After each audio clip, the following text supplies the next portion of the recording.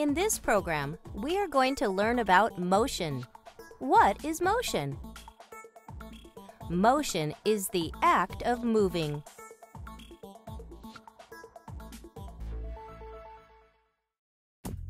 Motion is the act of moving. Everything moves. Fast or slow, motion happens all around us. There are things that never seem to stop moving. And then some that only move once in a great while.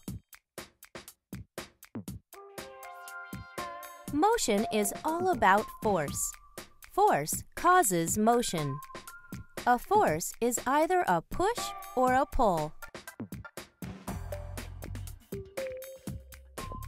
When a force pushes an object forward, it could make the object move faster or move in a new direction.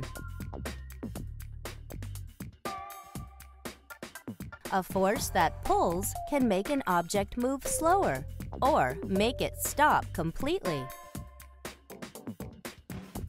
Gravity is a force that pulls objects towards the earth. When an object is dropped, it's the force of gravity that causes it to fall.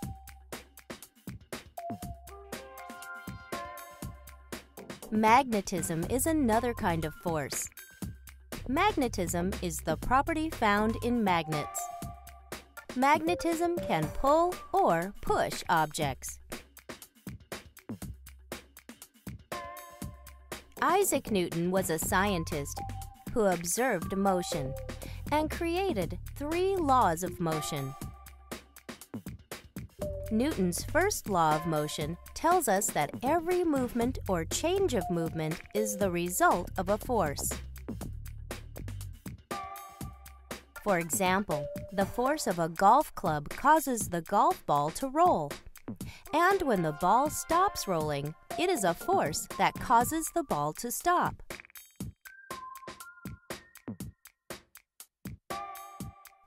Newton's second law of motion explains that the speed and direction of an object, like this baseball, is determined by the force, how hard the pitcher throws, and the mass of the ball. Newton's third law of motion explains that for every action, the batter hitting the ball, there is a reaction. The ball flies off at a different speed and direction.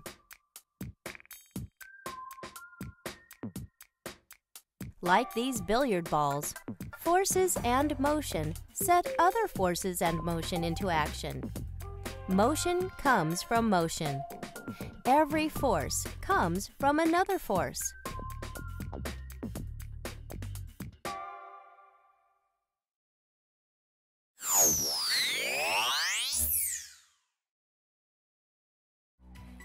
Now that you better understand motion, think about this.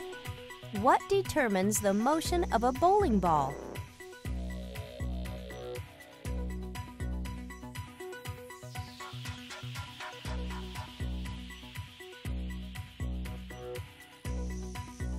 Think about it.